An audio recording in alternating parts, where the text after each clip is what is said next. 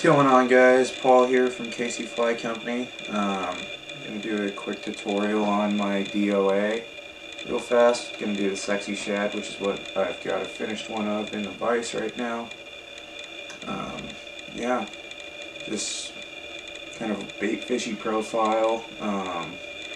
Has a little bit of a jig. I put a small lead eye in there, but I really don't want a big jigging action. The lead eye is just to help keel everything, and just a subtle jig with a belly roll to the fly. I do this in fire tigers, bluegill patterns, obviously the sexy shad, and yeah, we'll go ahead and tie one up.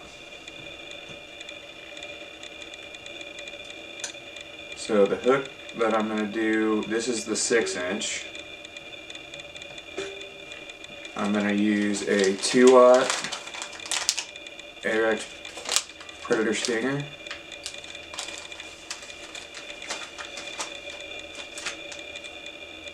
And my thread, I just use 210 Danville power thread.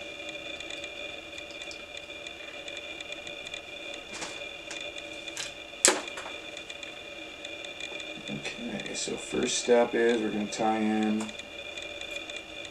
clump of bucktail from the tip of the bucktail, just because I don't want to flare this. This is more just to set my tail and keep it from fouling.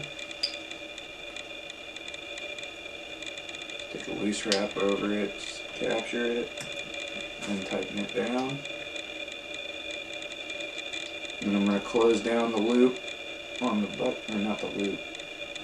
I'm going to close down that bucktail a little bit with just real loose thread wraps. And then I'm going to come in with some SF blend. This one's white. Capture that. And I have that going maybe an inch past the tips of my bucktail. Proportionally, it's probably 30-70, 30% going back. And then I work that up the shank just to kind of keep my markings. And tie it back. Come in and run your scissors down that. Trim it a little bit with the taper.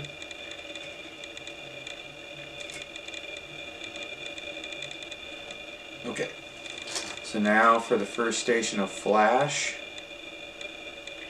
There's 3 stations of flash that'll add up into a decent sized flash tail. I'm using the Hedron Mirage Flashabou in kind of silver and opal.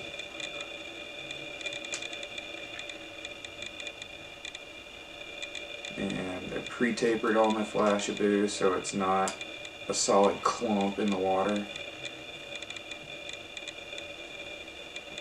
Okay. Now we're going to tie in some craft fur in white to finish off the tail, or almost finish off the tail.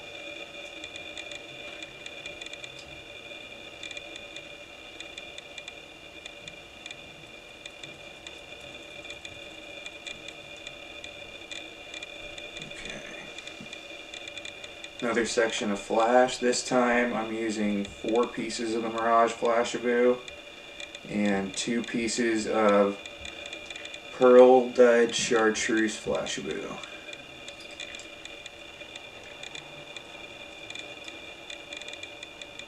Put my thumbnail to it to spread it across the back.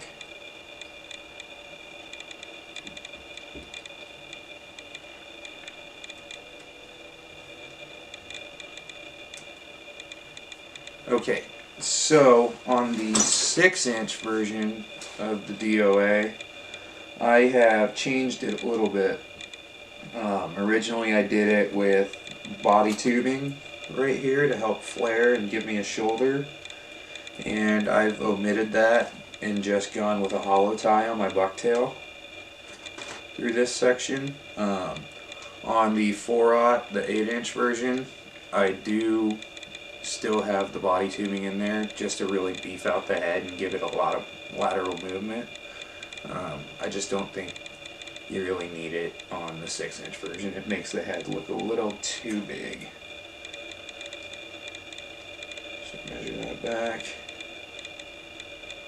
And I'm just enveloping that bucktail around the shank of my hook. Take 2 loose thread wraps, and now I cinched it. Clean up the butts.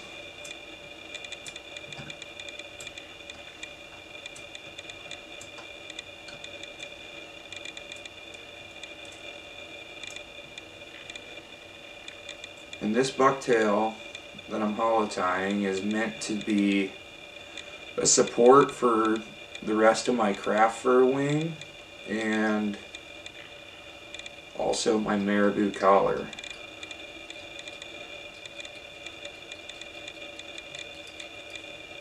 Okay, got the taper that we want.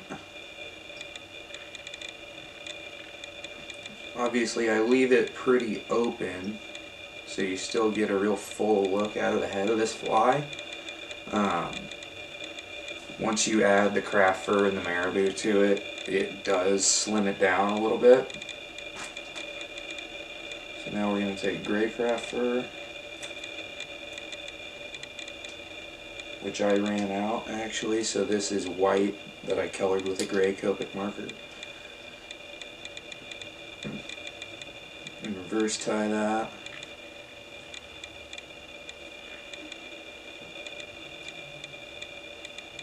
And just make a bullet with your craft fur there. I really like doing that with craft fur because you get a nice envelope across the entire top of your fly and can make a lot of really cool color combos with it. That's probably one of my favorite materials to use is craft fur, especially mixed with bucktail. It just seems to work out really well. It looks really good in the water. And yeah, it's cheap. Tie a bunch of flies with it. So one more section of flash.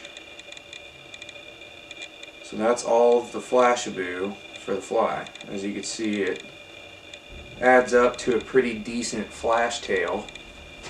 Now I am going to come in and actually put on my dumbbell eyes before I do my collar, just so I don't have too much, or crowd the eye too much.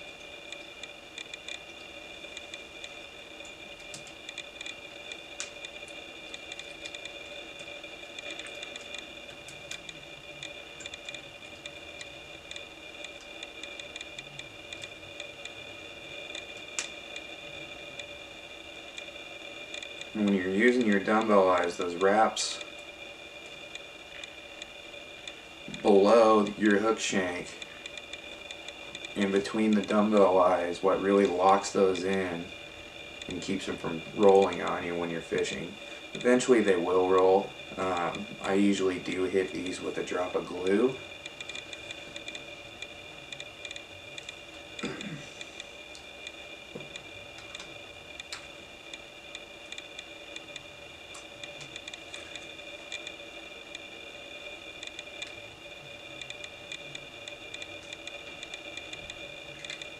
Put some in by the eye there. Okay, so now we're going to do a palmered Marabou collar with 1 gray feather and 1 white feather. Anytime I palmer Marabou, tie it in at the base and palmer it from the tip. I just think it looks a lot cleaner and it definitely doesn't take up quite as much room. Plus you get full use of every Marabou fiber. It's all going to move independently in the water, and it just looks really good.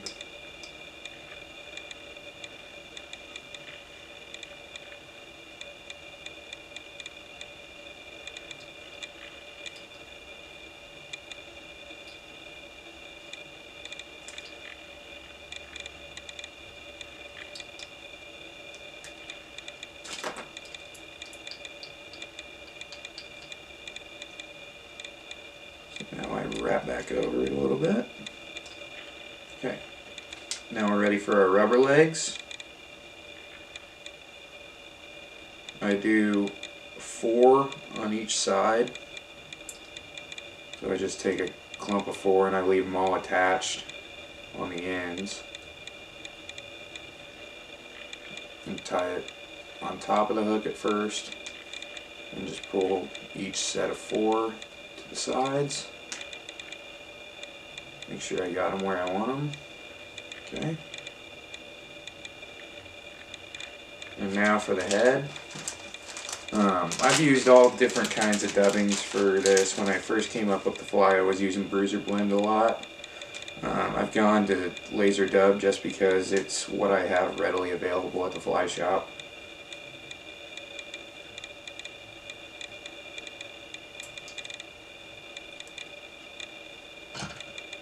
So we're going to do gray on top and bottom. And then I'm going to come back through and color it with some markers to get that blue and real dark gray back, as well as my orange throat.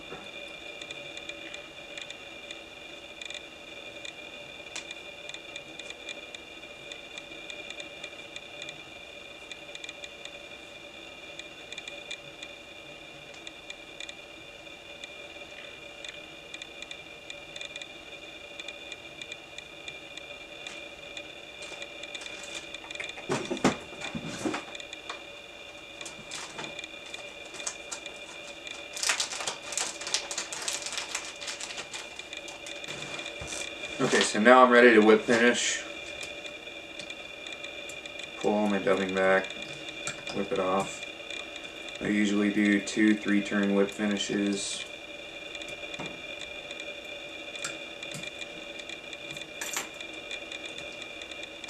Okay, comb out the head.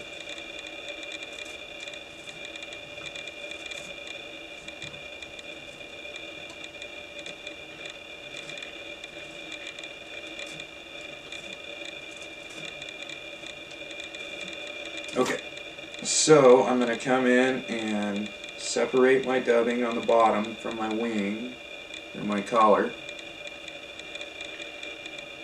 Take a sharp angle with my scissors and trim all that out. Come in and soften up the front of it a little bit, round it out.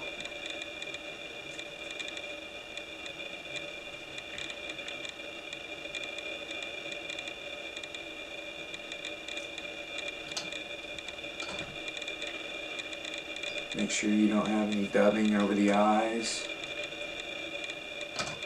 And then on the top, I just make very small cuts right here at the very front just to round that off a little easier. And I really like trimming the laser dub. It holds its shape really well in the water when you trim it. And it just looks good overall.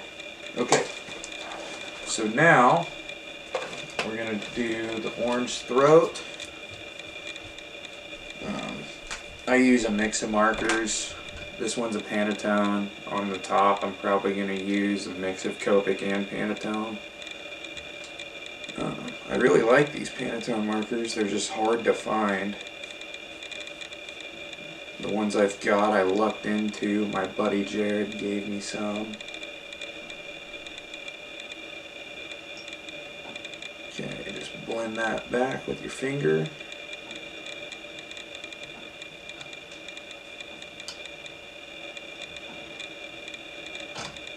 Alright, so there's the orange throat. Now I'm going to come in with a neutral gray, is the color, Copic marker. And go over all the dubbing on the top of the fly.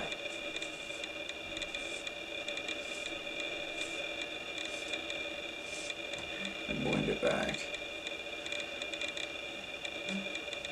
And by doing the whole dubbing head and blending it back through my Marabou, I'm darkening up the back of the Marabou a little bit. just so I get that uniform color transition throughout the fly.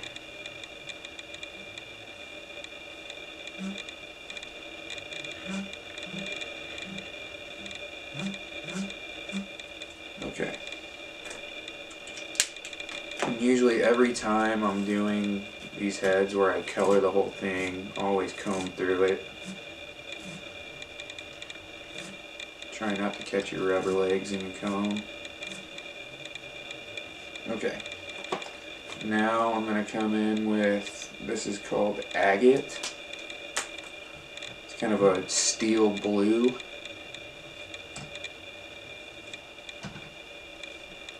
And on the sexy shad, I make a little diamond shape, kind of tapering it back thinner and thinner as I head back toward my collar with the blue. That way you still get some gray showing on the top of your fly.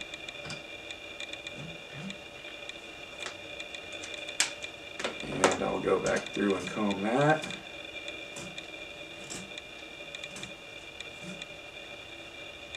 And one more color.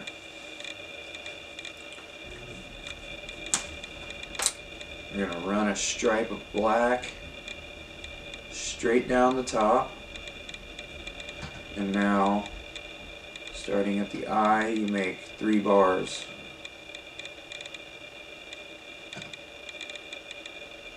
Obviously, you don't have to bar it.